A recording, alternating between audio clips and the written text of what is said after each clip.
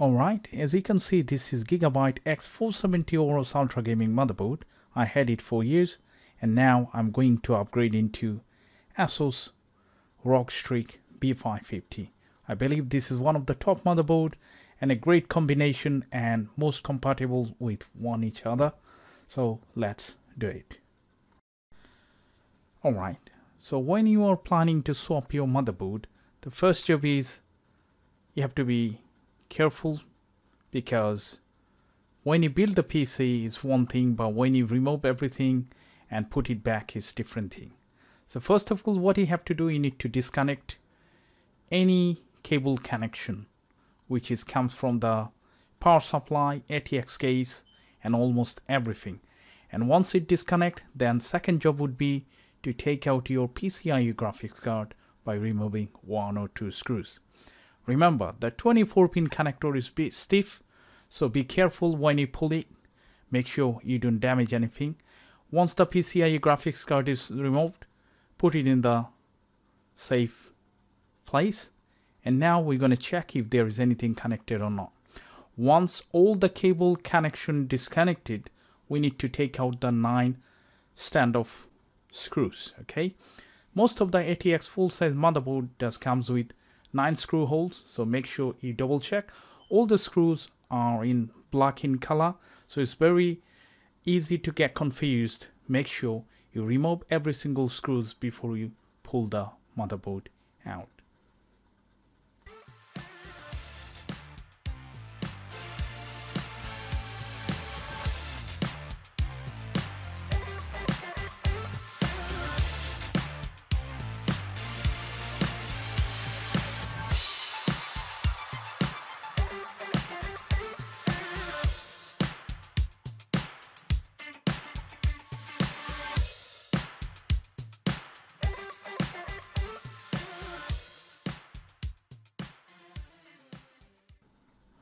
Once the motherboard taken out from the ATX case, you are good to go. Keep it in the flat surface. And this part is the most difficult part. I will tell you why. First of all, disconnect your CPU fan connector. Now take out the 4 screws, and before you pull the fan out, be careful. It's very easy to damage the CPU fan. So I would say here is a trick. Before you start this process, make sure you turn on your PC and leave it on for half an hour or use it for half an hour. In that way, the CPU get hot, the actual thermal paste comes much more softer, so easily you can pull this out and it's not going to take out the actual CPU. Alright, that's the thing. So first, remove the 4 screws before you pull this out.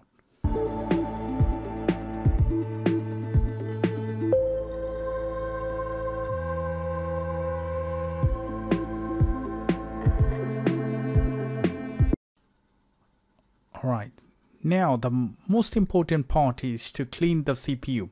I would always suggest you to use 99.99% rubbing alcohol and try to clean it as much as possible before you pull out the motherboard, because when you hold with your fingertips, it might damage 1 or 2 pins from the CPU, and that could lead the complete damage of your CPU. So first, before I removing it from the CPU socket, I will make sure it's clean and it's good to go, so I can just take this out and put it into the new motherboard.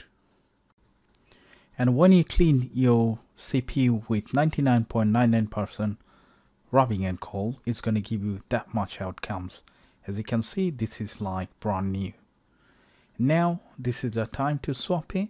This is the new B550 ROG Strix Asus motherboard.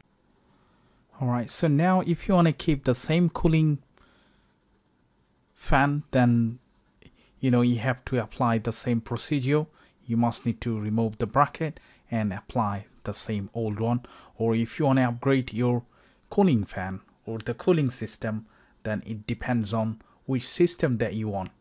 One more thing, if you want to use the same old CPU fan, make sure you clean the heatsink before you reapply any thermal paste.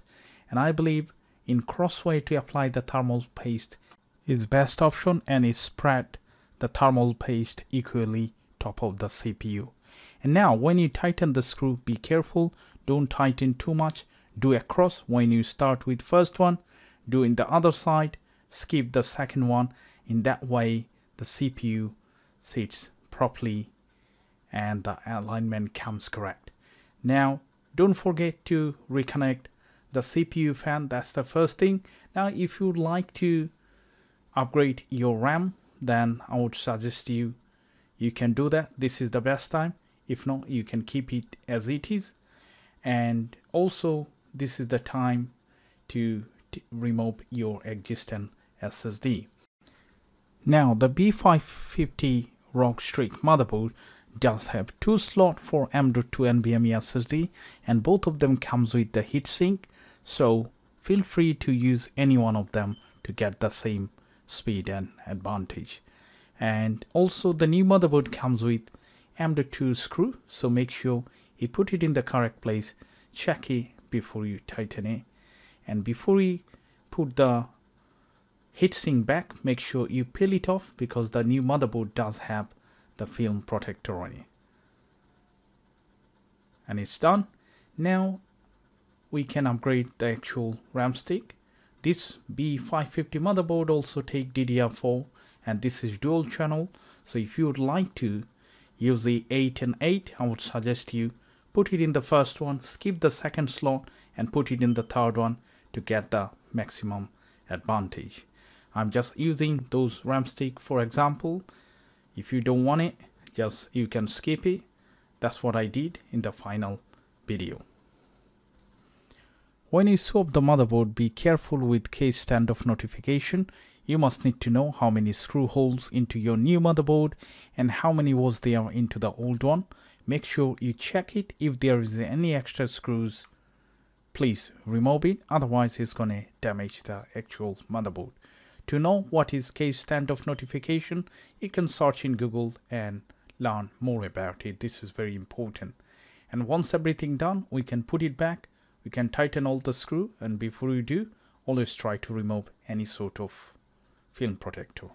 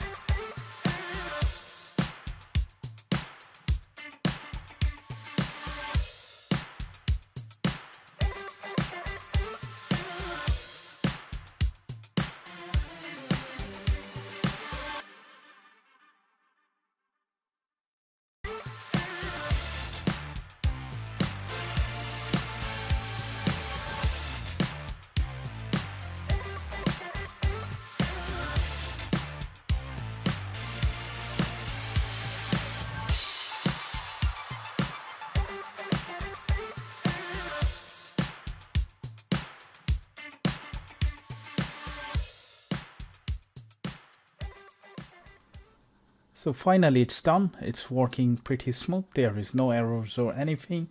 sometimes the old operating system might be not gonna work.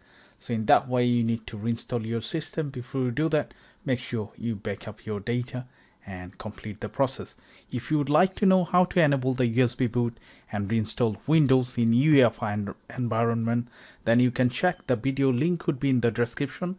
And if you do like this video, please thumbs up and don't forget to subscribe. Thank you so much for watching. I hope I'll see you in the next one, guys. Bye for now.